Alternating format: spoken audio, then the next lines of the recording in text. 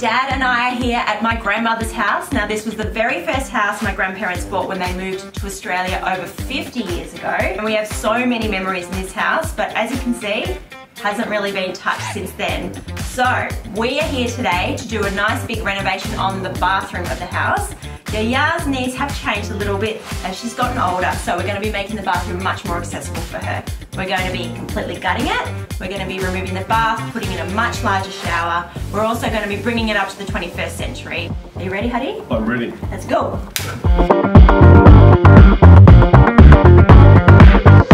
Putting constructor floor down, so the minimum requirement is 450 millimeters between each beam. So Dad's just adding an extra support so we can just make sure the construction floor is really safe and supported.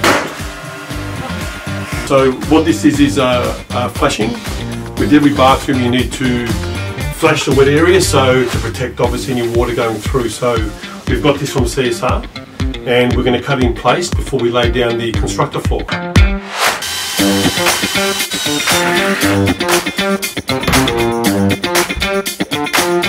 We're at the gyprocking stage of the bathroom renovation. We're using AquaCheck for the walls.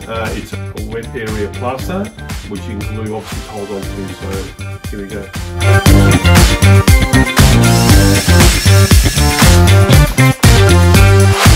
So as you can see, our walls are all in now, which is really, really exciting. You can now see the size of the room, everything's coming together. Our waterproofer came through on the weekend and he's now completely waterproofed. It's all now nice and dry.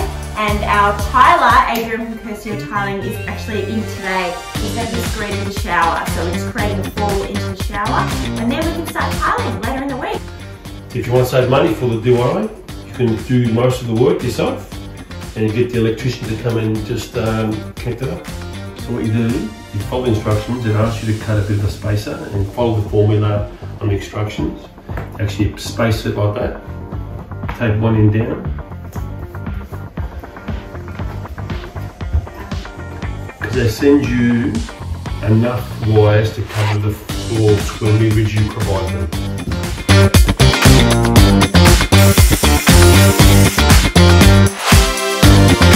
I just wanted to show you the tiles that I've chosen for the bathroom. So I've got these beautiful tiles from Beaumonts tiles.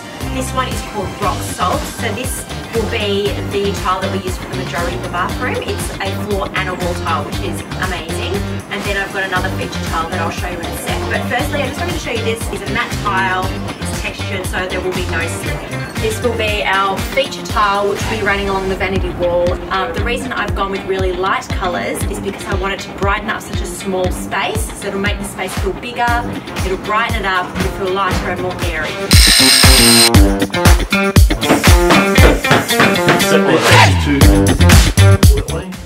You know what my favourite thing to do when Dad's doing things? Hey Dad, listen, the few little delicacies I've got there. Dad, you've got hair! Actually looks good! With like an olive wreath around your head. Got bleaching. Oh. I wanted to show you guys the sconces that I've chosen for the bathroom. So what I've done, at Beacon Lighting, it's so handy. You can choose different fixtures and then a different globe to fit with it. So what I've done, I've gone just with a brushed nickel plate because the rest of our fixtures in the bathroom are brushed nickel. And then I've gone with this alabaster globe, and I'm so excited about this.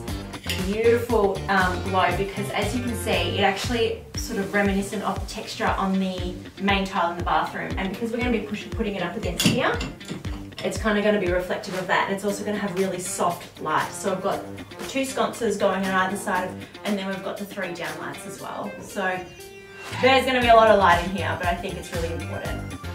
So what we're doing now, we're installing our exhaust fan. The main motor is in the ceiling, so I've mounted that, and it needs to be mounted so to stop vibration. I've run through the ducting, through the hole. I've cut out to size, tape it over the faceplate unit, and then it should go in and then the job's done.